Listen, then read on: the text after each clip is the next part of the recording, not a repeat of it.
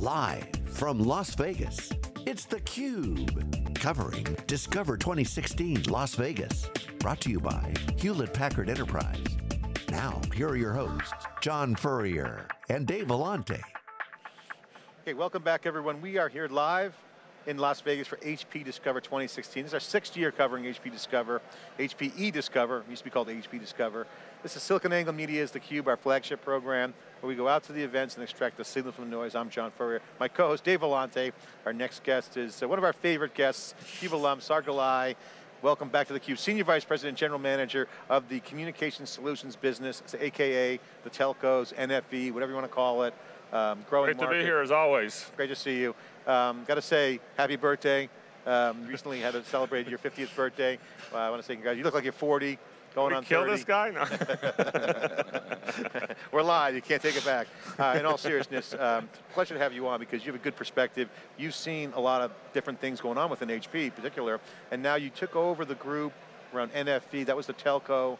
Back when the telcos kind of realized they had to look down the barrel of digital convergence, digital transformation, digital services. What's the update? I mean, how far have they come? I know your group's grown. Certainly you got a good head count of staff under you now. What's the update with the telcos and the whole service providers? Yeah, I mean, look, the first thing to understand is this is a huge industry, okay? It's a $1 trillion industry.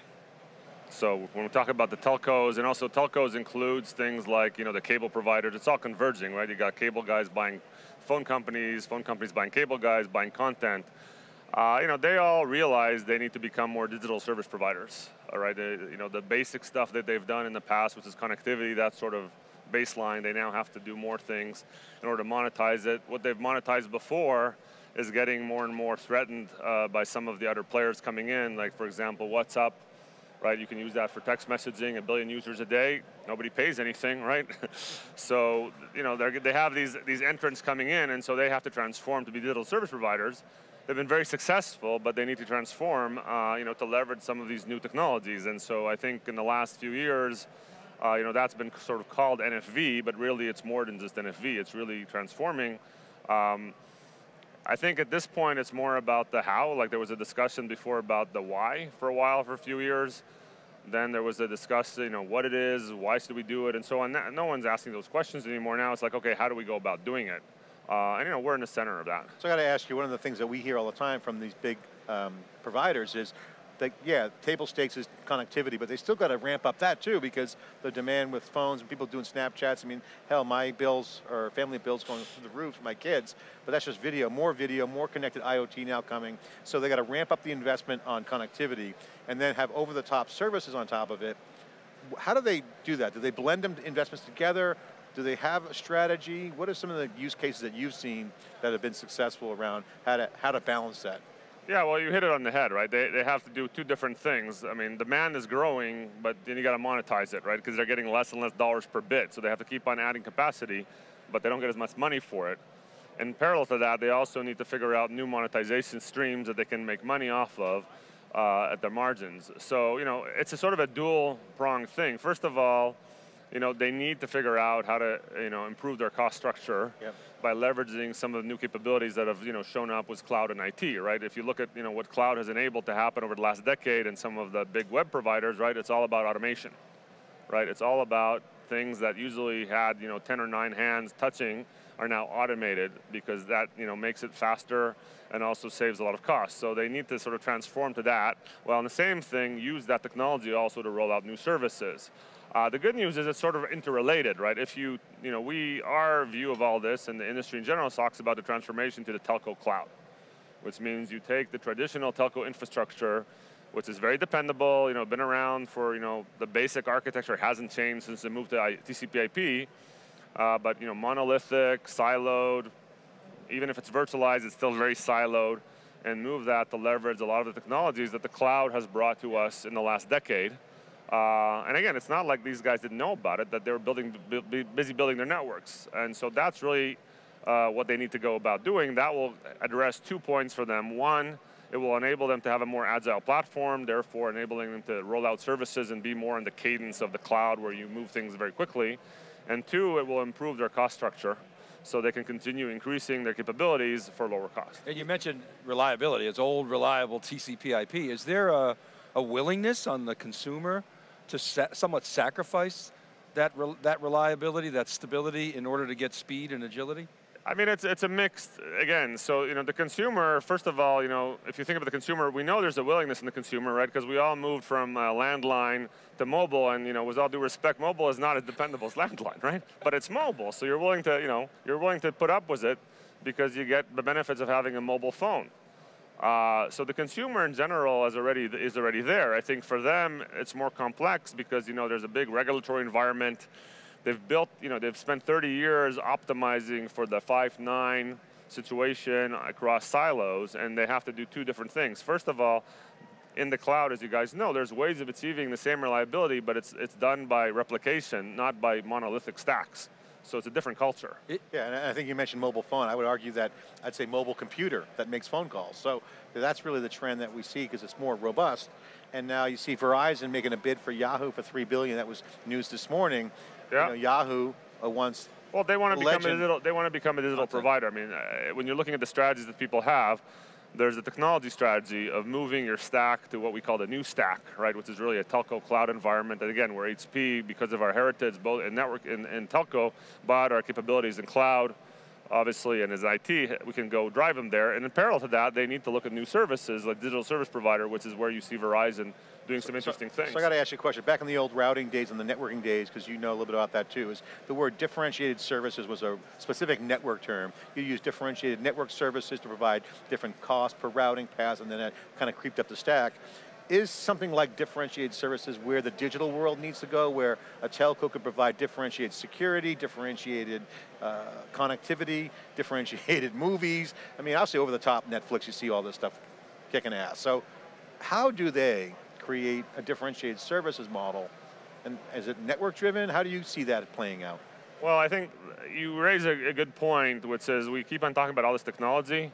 It's a business, okay? So you got to start with the business. Sometimes I laugh and say, look, you can have a monkey behind it doing whatever he's doing, as long as it's fast and agile and cost effective, nobody cares. Now, reality is, you need technology. You need to make it happen. But people want to watch movies on their phone or devices. The differentiated, in the US especially, is a bit of a difficult term because of net neutrality. But in general, they need to be able to provide agility, right? So when you talk about differentiated, it's about flexibility using one platform. So, one of the things, for example, you look at and you say, okay, let's look at IoT, for example, right? So today there's, 8 billion subscribers. I think we have about 10%. We control, our subscriber system. HLR is probably responsible for about 10% of the subscribers in the world, but there's about 8 billion, right?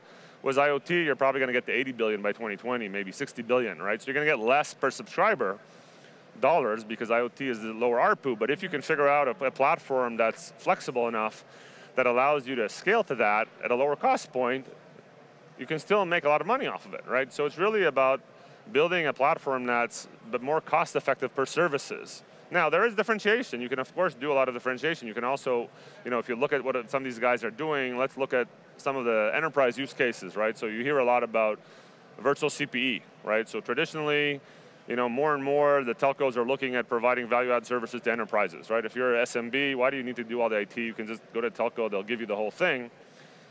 But for the telco to be competitive, they have to be able to do that without a truck roll, right? So one of the things that they're doing now, and we did we have a win that's public about this in Swisscom, where, you put a box in there that's all virtualized, and you can turn off and on services as you want. You put the box there once, and you can add enterprise services. So they need to figure out how they can do a lot of what they're already doing, but faster, cheaper, right, at the cloud cadence, right? The customer today, right, when you think about your experiences, when you want a service, forget about differentiated, as service, right? You don't want to talk to this person. You want to go to the web, press a button, pay as you go, and move on, okay? Just having that is a big difference, right? Just moving to that kind of consume model where everything is agile and easy. Now, again, it's not like the telcos don't understand this. They understand this perfectly well, but they have an installed base of, billions of dollars. Let me give you another example, right? Let's talk about voice, right? Nobody talks about voice anymore, right? Voice is gone. Voice is a $550 billion business, okay? It's contracting at about 8% a year, but it's $550 billion, okay? If they can figure out how to do some of their voice features in a cheaper way and move some of their voice infrastructure, which is probably based on 15-year-old technology, to more converged technology based on NFV. Well, that's unified communications businesses kind of pivoting. Yeah, but if they can figure out how to do that in an agile fashion, that's $550 billion you can make margins on. Saar, you mentioned regulation, net neutrality. How is public policy affecting, supporting, stalling progress, and how does it differ in Europe versus North America?